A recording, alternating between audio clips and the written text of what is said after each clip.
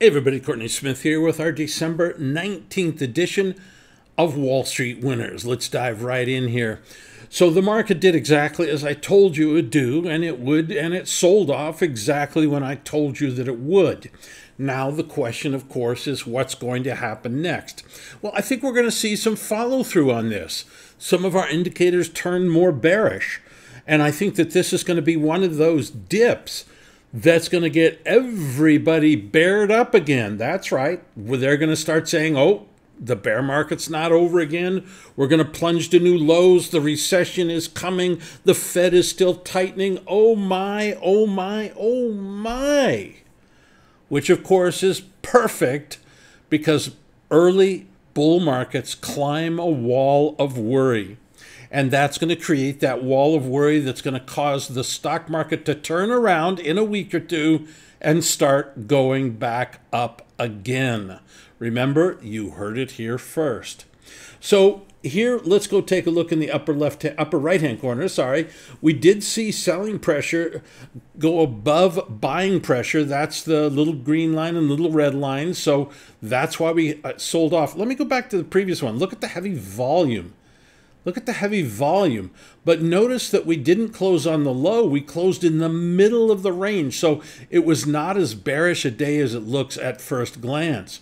NASDAQ also breaking down as well, also closing in the middle, also heavy volume. So we have to respect this dip, but I think it's going to be short-lived, maybe a week or so. Our seasonality indicator never gave a bull signal. Never gave a bull signal. So we still are back here. So here's the little dip. The dip you can see right here. And it should be over in about, I would say probably this coming week, we should see the seasonal strength start to reassert itself. So look for this dip to be short-lived. Look for it to create tremendous panic in market participants, but look for it to end by the end of the week. Asset allocation, we saw some money flow out of the stock market and into the bond market. Once again, people are looking for safety. They're looking for safety, and of course, all bonds mature at 100, so we always know what price we're going to get when it matures. That is, if it does mature and doesn't default. But if it doesn't default, we know we're going to get 100. So that's a way of reducing risk, is to go into bonds. Wasn't a big dive. The big dive was actually a couple weeks prior to that, but this still is a little bit of a dive, showing that money is flowing out of the stock market and into the bond market. Over here, we can also see our stock market risk indicator drifted a little bit lower. No big deal. There's really this tension going on. Normally what happens is we start to see small cap and value stocks start to rally and outperform relative to the whole stock market. And so we should start seeing that happening this week. All right. So that means IWM will outperform SPY, QQQ, DIA, and all the rest of the big indexes. The global shares also took a beating, but notice they solidly made new highs. So global shares are much stronger than U.S. shares for the first time in years, quite frankly. Inverted yield curve, nothing new here. Bonds, as I say, money went out of the stock market into the bond market, but there's a couple of things we have to break down here. First of all, it wasn't enough to make the bonds go to new highs. But the purple predictor perked up a little bit, so unbalanced volume is showing that the smart money is buying a little bit of bonds. Dollar under pressure. I think it's going to stay under pressure, although we might have a little bit of a reflex dead cat bounce. And if that's the case, then gold will probably sell off a little bit over here over the near term. No big deal. I really have no gold positions, but I'm trying to get long gold here because I think it's going to do very, very well in 2023. But I'm not pushing. I'm not running to get into the gold market. I don't think there's any rush, but I think we're going to see 2,000, 2,200 later in the year. So we do want to get long gold here. And I think gold stocks more than gold. Our gold indicators remain basically neutral here with 111 on the left-hand side. Crude oil, I'm bearish on crude oil. It's just demand. I've been repeating myself. I feel like I'm repeating myself, but demand is declining for crude oil as the global economy moves into a recession.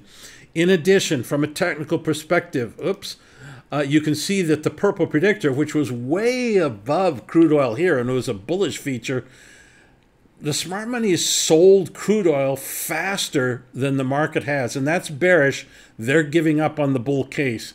We were there first, of course, but nonetheless, now the smart money is seeing the market the way we see.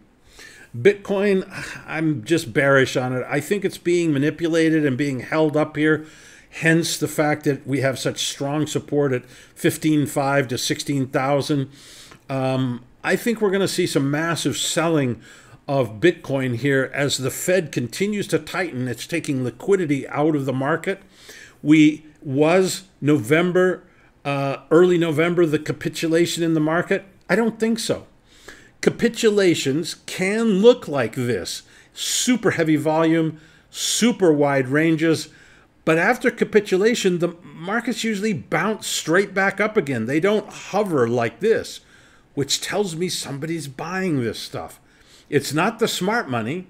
You can see that in the purple predictor. It's not smart money. So I have a feeling that some big player in the market is supporting Bitcoin prices right now. We will see. I will continue to do research, but I believe it's being manipulated right now. All right, freebies, love having you here. You know what to do. Hey everybody, Courtney Smith here, and I just wanted to kind of reveal with you one of my secrets of my success, and that is I use a website called stockbutler.com, stockbutler.com. And the reason I use it is because it saves me so much incredible time, and it was based on my forms of analysis. The Stock Butler was developed by one of my brilliant students. Of course, all my students are brilliant, you know that. And he designed it around my technique for fundamentally selecting stocks. So all you have to do is you come here, you go to rate, you go to best of the best, that's the name of the technique, and bingo, there's the list. And then, since there's only 4 stocks there, no problem. Go up to rate, go down here to advanced stock list. I usually change this to main E-table, update the list. Anything in green, I'm interested in. Now, I know that these are fundamentally powerful stocks. Now, all I have to do is go find the correct technical entry and exit point. So, Stock Butler saves me a tremendous amount of time, keeps me focused on only the best of the best stocks instead of wasting my time on other garbage. All right, everybody. We'll see you later.